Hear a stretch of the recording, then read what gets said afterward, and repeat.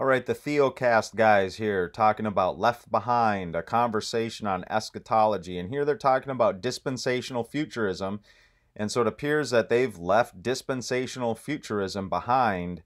But what have they replaced it with? And what about this issue of the Bible codes? That's what we're going to talk about. Bible codes. What are the codes of the Bible? Is there a Bible code? And if so, what is it? And how do we decipher it and all that stuff? Let's listen to Justin. He can say it better than I can. Right? This is one of the things too, because in that dispensational framework, there's this fear-driven thing, but there's also a lot of charts and stuff, about trying to predict and we're going to chart out when Christ may very well return based upon a very sort of codified kind of like, let's crack the code in Daniel and let's crack the code in Revelation and let's figure out like what these weeks are and what this means and all of this stuff. And then we're going to insert like half a week here, and that means a long time. And there's just lots of things, right, that are there. But we're going to try to figure out when the world's going to end and when Christ is coming back. And well, that's something we don't know, is when the timing of the second advent is. We do not know, but we are given a sort of prophetic code book, if you will, in, for example, Daniel chapter 2 and Daniel chapter 7. So here, Daniel said, and what does he mean, obviously, by code book, or cracking the Bible code or whatnot? Well, he means interpreting symbolic Bible prophecy. Okay, biblical prophecy presented in symbolic form, symbolic language. See, Daniel saw a dream and visions. So these dreams and visions, that's what they're talking about when they talk about code. And in this particular vision in Daniel chapter 7, he sees 4 great beasts come up out of the sea. Now, look at the first one. It was like a lion and had eagle's wings. Now, I've never seen a lion with eagle's wings on it in real life. This is not obviously a real life situation here. This is symbolic of something. These beasts symbolize something. And then you got a second beast like a bear raised up on one side, 3 ribs in its mouth. A third one like a leopard with, again, 4 wings of a bird on its back. Never seen that on an actual leopard before. The fourth beast, it just says terrifying and dreadful and exceedingly strong, and it had great iron teeth. And then out of this fourth beast comes 10 horns. And then this little horn would arise, but only after 3 of the 10 were plucked up by the roots. And in this horn was a mouth speaking great things. This is the Antichrist. This little horn is the Antichrist. Okay, we see more attributes of it later on in the chapter, verses 24 through 25, for example, verses 11 and 12. We see the little horn throughout Daniel chapter 7. But this is the basic outline. Now, how do we interpret that? How do we interpret that? Let's go to my What Rough Beasts. Okay, What Rough Beasts and the Antichrist. That is the little horn, of course, Daniel chapter 7. Now, the little horn, according to Futurists, will be a single solitary individual human being, like Damien from the movie The Omen. Okay, that's futurism right there.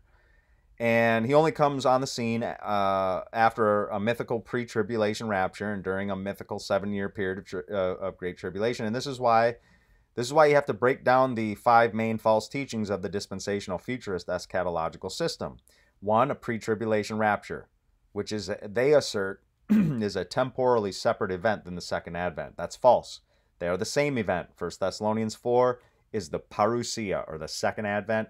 It's also the resurrection of the saints, and also the rapture, the harpazo, the catching up or snatching up of the saints into heaven. That's all at the second advent. So there is no temporal separation of the rapture from the second advent. They're the same event. And then, of course, pre-tribulation rapture followed by a 7-year period of tribulation, and Antichrist will arise during that time. All this is false. All this is false. So that's how you approach that. But here, then you got the Preterist view. Teaches Antichrist was a single solitary individual human being. Either Nero in the 1st century, or Antichrist was a series of pagan Roman emperors who persecuted the Church of Christ in the first few centuries. So the Antichrist already came before the Roman Empire ever fell. So we don't need to worry about Antichrist anymore. Both of these systems hold false views of Bible prophecy. So let's go down to Let's go down to the interpretation here. Daniel 7. Four beasts. What do these symbolize? You see, the four beasts parallel the four metal man elements of Daniel chapter 2. So I have that in parenthetical here. The head of gold, chest and arms of silver. That's from Daniel 2. But here we have the beasts, and these are empires.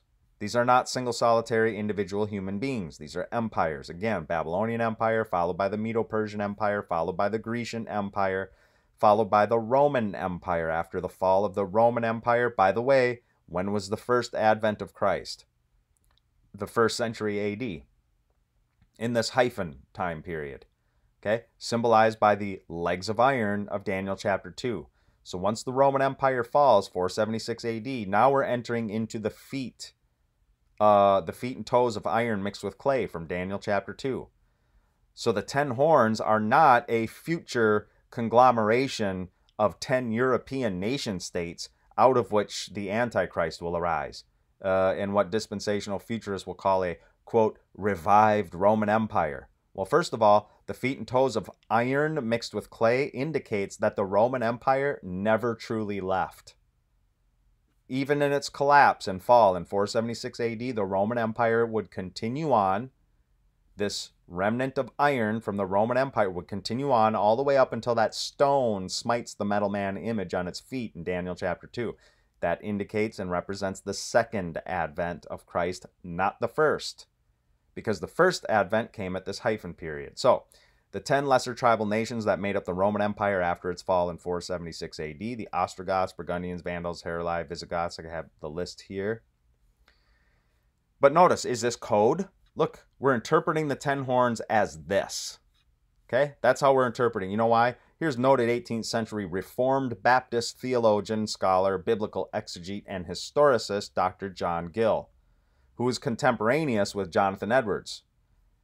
John Gill was over in England as opposed to Jonathan Edwards in the colonies, American colonies. But he writes in his commentary, 10 kingdoms which sprung out of the Roman Empire. That's what is represented by the 10 horns. Out of this kingdom, the Roman Empire, are 10 kings that shall arise, or 10 kingdoms. John Gill recognizes correctly that kings and kingdoms are used synonymously in Scripture. Charles Hodge will point out the same thing in the 19th century in his volume 3 of his systematic theology book. Okay, or into which it was broken and divided upon the dissolution of the Roman Empire in about AD 476. He gives Meade's list, very similar to mine. He gives Sir Isaac Newton's list. Sir Isaac Newton was very into Bible prophecy. Okay, I thought it was just awesome. He loved the study of Bible prophecy. I looked, in this horn made war with the saints. So the little horn did not arise until after 3 of these 10 horns were plucked up by the roots. 3 of these would be plucked up by the roots. Let's go down to that. What were the 3? The Heruli, the Vandals, and the Ostrogoths. 493, 534 AD, 538 AD. This is all after the fall of the Roman Empire. These 3 horns were all Arian, too. They held to the Arian heresy of church history. It's a Christological heresy. Needs to be understood what Arianism was and the heresy that it was. The Arian heresy versus the Catholics, and Catholic, of course, meaning literally universal. But in this context, we're talking about the fact that they were Trinitarians as opposed to Arians. All right, and the Vandals and then the Ostrogoths were uprooted before the little horn, that is, Papal Rome, could rise to power. This little horn, Papal Rome, the papacy. Okay, a mouth speaking great things. We have an interlude of a heavenly vision here. Fiery flames, wheels were burning fire, fire issued, streams came out, a stream of fire. Judgment, the books were open. This is all about judgment right here. Then again, the great words that the horn was speaking, they were all burned with fire. So that's judgment. Here's the ascension of Christ into heaven. He came to the Ancient of Days. He came with the clouds of heaven. He ascended up to heaven in the clouds of heaven. See Acts chapter 1, verses 9 through 11. The ascension of Christ into heaven. To him was given dominion, glory, kingdom, all that. So this, not pass away, not be destroyed, everlasting dominion. All the other dominions of all the other earth beasts, the beasts on the earth, beasts that rose up out of the sea, but they are earthly. That's an earthly vision versus this is a heavenly vision. And look at just an interlude here real quick. As for me, Daniel, my spirit within me was anxious, says the ESV, and the visions of my head alarmed me. And in fact, this word alarmed is actually means like anxious. It made me anxious right here. But this was my spirit within me was anxious. If you look here, it let's see, I think it says sheath. Yeah, see, my spirit was within its sheath. My spirit within its sheath was digging, this anxious. If you look at the word there, it means a hewing out, a digging out. So my spirit in its sheath was digging into me. Okay, that's more of a literal type of interpretation. But that's what he means. It bothered him. Daniel had mental health issues because of this. Okay, because of these visions that he saw. Look at the other, but I still desired. I still desired to know the truth. It didn't matter if my sheath within me was digging at me. I was anxious. I was alarmed. It didn't matter. I still desired to know the truth about the fourth beast. Doesn't matter how scary it is. You keep going. You keep going. And about the 10 horns that were on its head and the other horn that came up, and before which 3 of them fell. This horn made war with the saints and prevailed over them until the Ancient of Days came. Judgment was given for the saints of the Most High, and the time came when the saints possessed the kingdom. That'll happen at the second advent. Because this horn, according to 2 Thessalonians chapter 2, let's see if I don't know if I have that. This horn, 2 Thessalonians chapter 2. Oh, is that all I have? Oh, yeah, I only have that. Okay, yeah, way down here. Okay, I got to scroll through all this. 2 Thessalonians chapter 2. You can tell I'm a techie, right? Totally.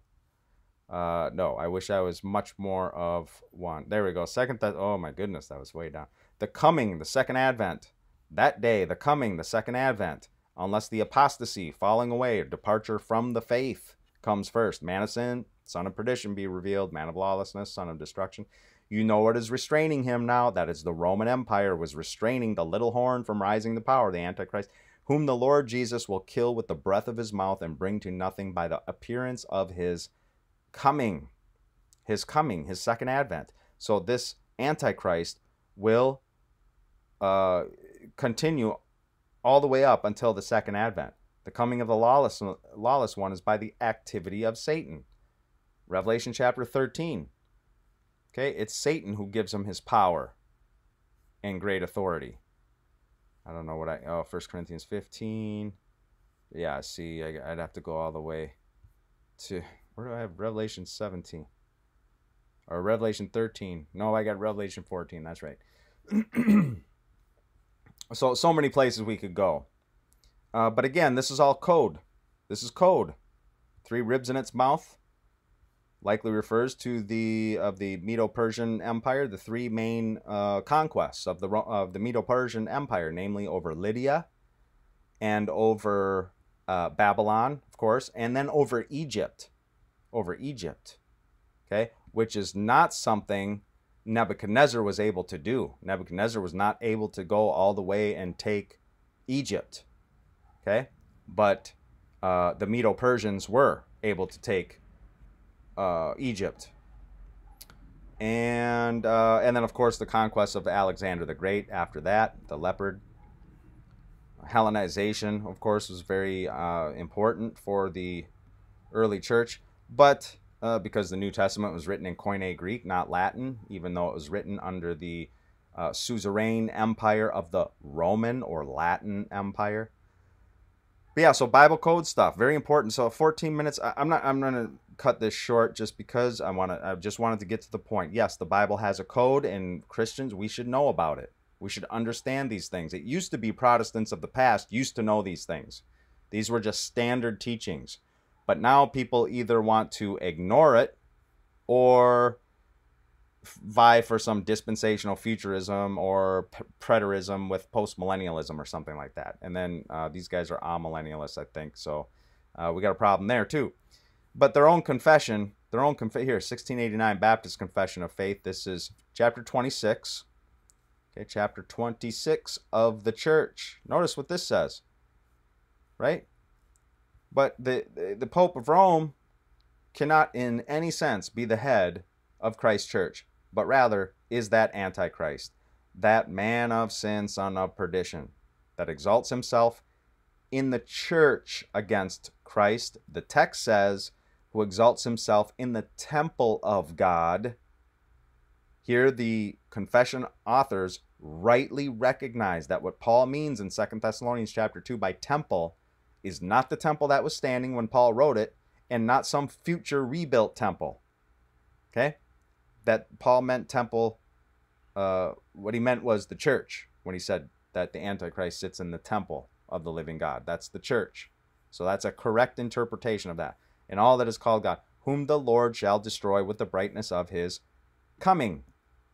So the preterists are wrong because the Antichrist will continue all the way up until the second advent. That's why the full preterists or hyper preterists are far more consistent than the partial preterists. The partial preterists they have nothing to stand on, really. The ice under them is very thin. So, but that's it.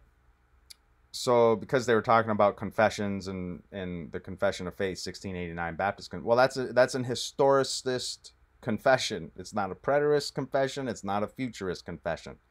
It's an historicist confession. And that's what I've just laid out for you. That little horn that arises after the fall of the Roman... Here's Jonathan Edwards. Real quick. Jonathan Edwards. This is his volume 1 of Jonathan Edwards. Works of Jonathan Edwards. History of Redemption. The time when the reign of Antichrist began, it is certain that the 1260 days or years, which are so often in Scripture mentioned, 7 times.